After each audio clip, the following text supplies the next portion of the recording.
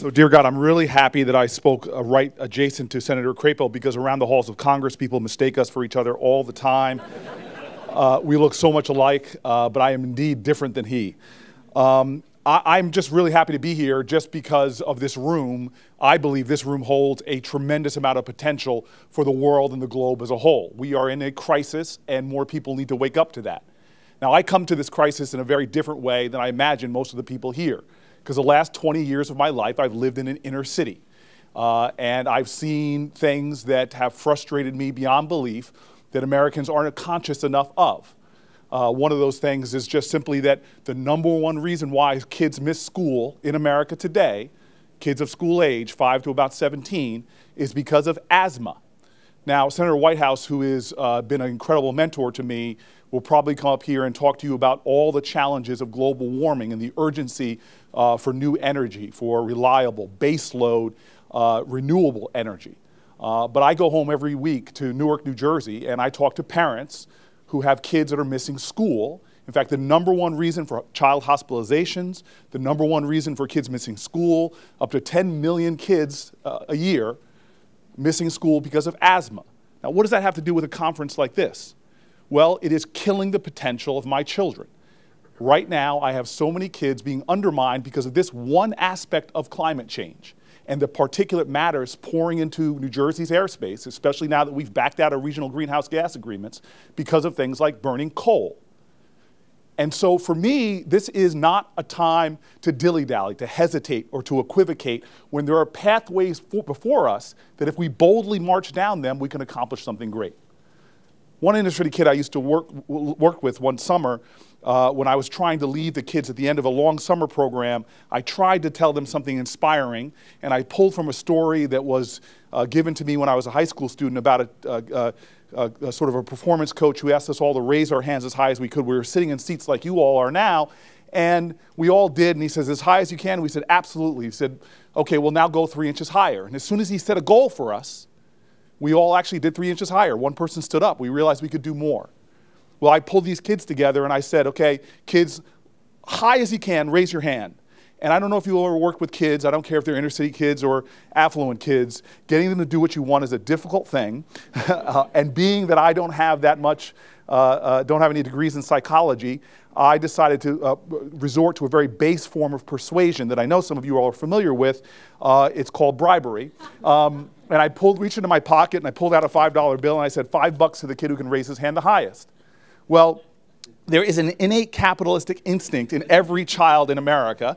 And before you knew it, these kids, after doing a quick calculation in their head, their hands shot up. And I stood there very smugly happy that these children were all doing as I said. I felt this great sense of satisfaction until I saw to my left the shortest of all the kids. I'll never forget, his name was Robert.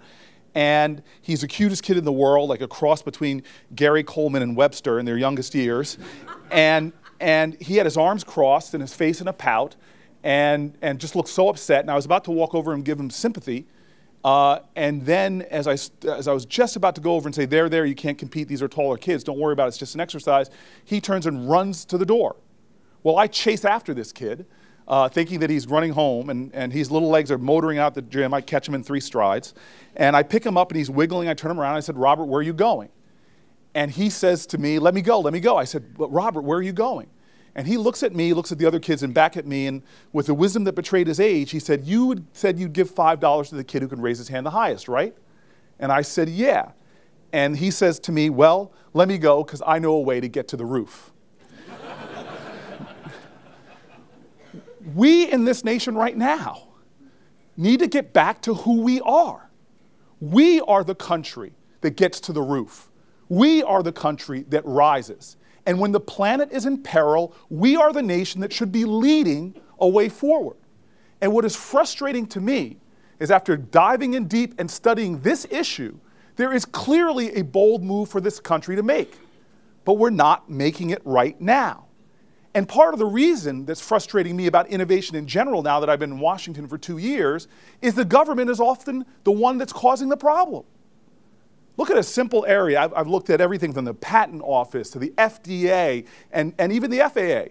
Drone technology. We taught this globe how to fly, but drone technology and innovation is being done outside of this country more than inside of this country because of overregulation or an old regulatory framework from the FAA.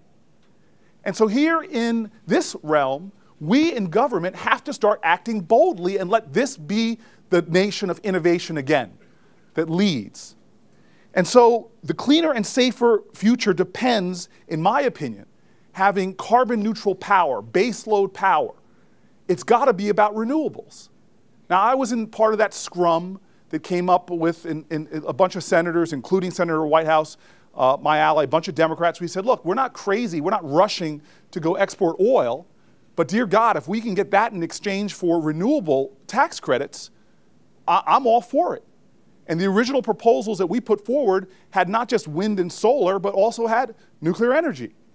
Because wind and solar is not enough to get us there. If we set that BHAG, get to the roof, that big, hairy, audacious goal, it can't be done with wind and solar alone. We have to be a country that steps up and says it has to be renewable, new advanced nuclear energy. It has to be there. By 2050, we are to end, to be a carbon neutral country. And so if we're going to do that, we have to begin to lead from the government as well as the innovations we're already seeing in the investments from the private sector.